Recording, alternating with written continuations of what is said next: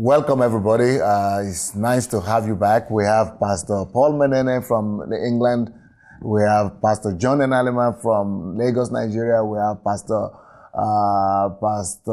Len from Chicago. We have Pastor Durek from Ontario. We have Canada. We have Pastor Bank from Atlanta. So we have been discussing about what we have received from Ukraine, what we see that is different in this country, in this move in the embassy of God, and the church shift model, and how we think that could contribute, or what we think could add to the church the way it is right now, and what are the things that we need to improve on in the church the way it is right now. And so you people are saying basically that the purpose of the church is not to impress the people. Okay, what about, or not just to make the people feel good, but to equip them to go become the ministers themselves individually. But that's not what we see in the church. What we see in the church is that the man of God goes to pray all week to get revelation that will intrigue the congregation and to be able to say it in a way that nobody has seen before, so that people could clap more, so that they could keep on coming. And otherwise, if you are good in that one, and secondly, if you are able to perform miracles to make sure that you really bless into those people, you make sure they get breakthrough. The purpose of the church has almost been shifted to a service center where you help people get breakthrough or miracles and healings. But for that to happen, you need to be a good performer who has gone to wait on God by yourself. You are the one waiting on God. You are the ones seeking revelation so that you could release it so that the people could be blessed and get breakthrough and then come back. That's what we obtain. That is what is obtainable today. That's what we see today. You think something is wrong with that model? Yeah, because that's not complete. I don't think it was the plan of God or the intention of God to just have a church, so to speak, that ministers just to the church. Everything you just described ministers just to the church, quote unquote. Isaiah chapter 49 talks about how Jesus, if he just came for the Jews, it would not be a great thing. It would be a light thing for him to send us to the Jews. But that God wants him to be a greater light to the Gentiles. So the essence of that being, if the church is to be the church, we must equip the people to take this gospel message outside of church, period, to every sphere of human endeavor and transform the society. But we know that God blesses people. God is a healer. God is gives word of revelation, word of knowledge, and those things. Yeah. But is that the reason why Jesus said that is not what you are supposed to go and preach? Go preach the gospel of the kingdom. Go preach the kingdom of God, and all these things shall follow you. Is that what Jesus is trying to say, that our emphasis, what we are supposed to preach, is not the things that are supposed to be following you? It's not the blessings, not the healing, not the miracles. So we are actually not supposed to be advocating that. We are not supposed to be preaching that. We are supposed to be preaching the message, the kingdom. Yes. Then these things follow. So our emphasis these days in the church, though, has been on those things. Yes. So I don't get it. You want to add to it? we just missed it. We missed the priority and the focus. We've placed the focus on the wrong things. Yes, if we preach the message of the kingdom of God, all of those things follow automatically. You don't have to beg for them. You don't have to pray about them. They are definitely things that do follow. I mean, Jesus, in Mark 16, when he gave the instruction, the Bible says those guys went everywhere preaching, and the Lord was walking with them. See, that's not their own part. Their part was just obey God. You just go do what God told you to do. God, on his own now, will walk with you and bring confirmation, miracles, or whatever he needs to do to attest to what is being said. The problem is we are not moving. And if we are not moving, those things cannot follow. So we need to be moving so that we can see the following of the other things that God promised.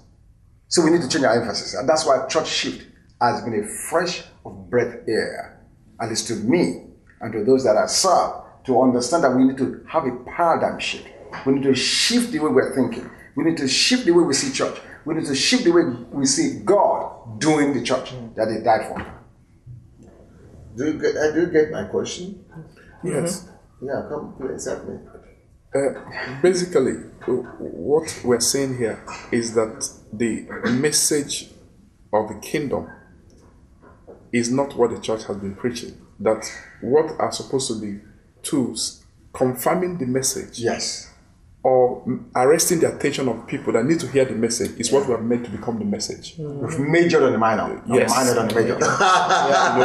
But the message of the kingdom is that the values of God, the things that are important to God, must become important to men. That the principles of God must be what society runs on. Amen. The message of the kingdom is that people need to know God. People need to understand the principles by which God operates in this world. Diligence, honesty, sincerity. These are the things that exalt nations, exalt families. People need to discover why God created them and serve God with their lives.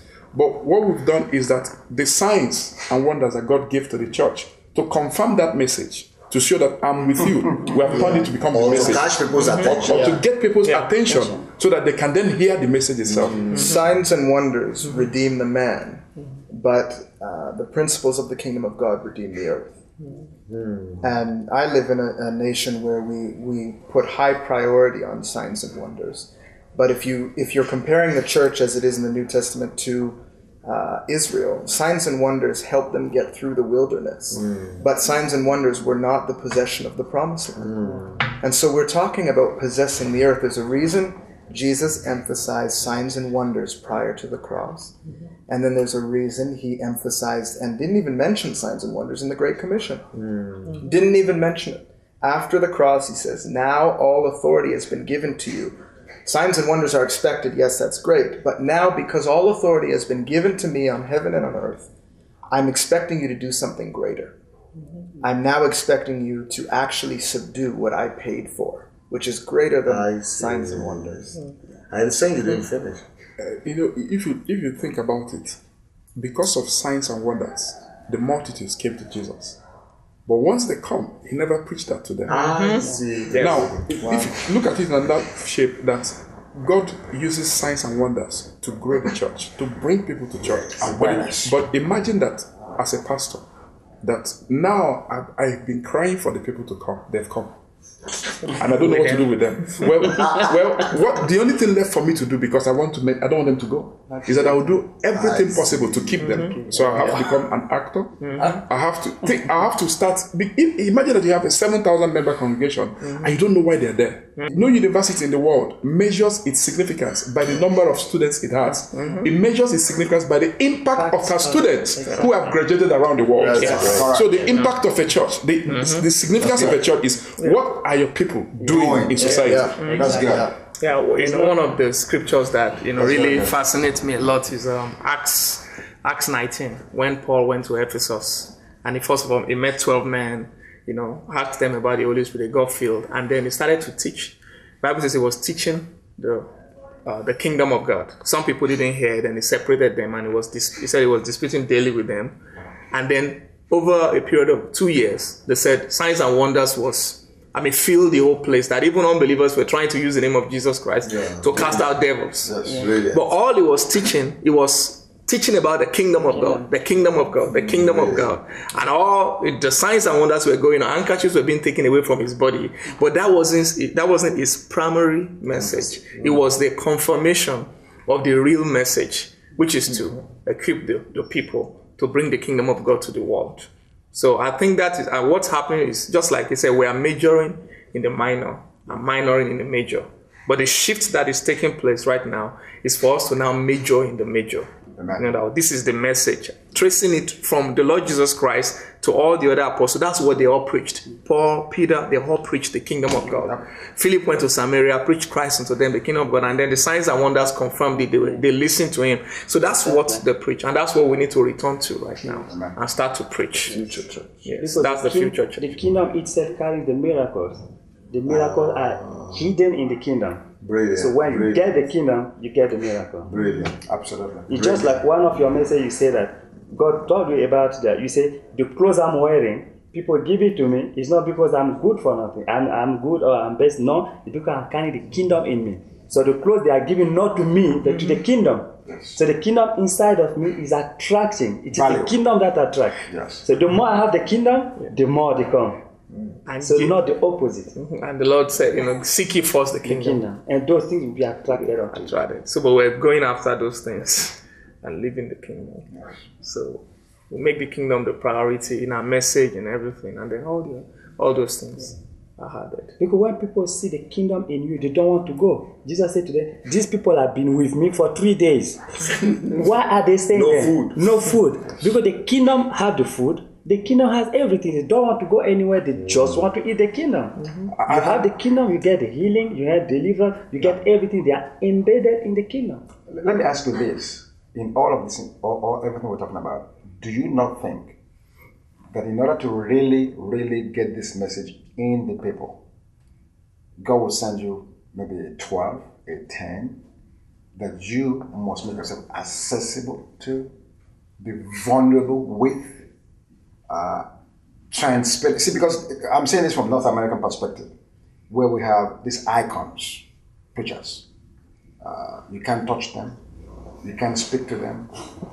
Again, going back to the Old Testament model, where when the priest touches an unclean thing, the priest becomes unclean. Old Testament.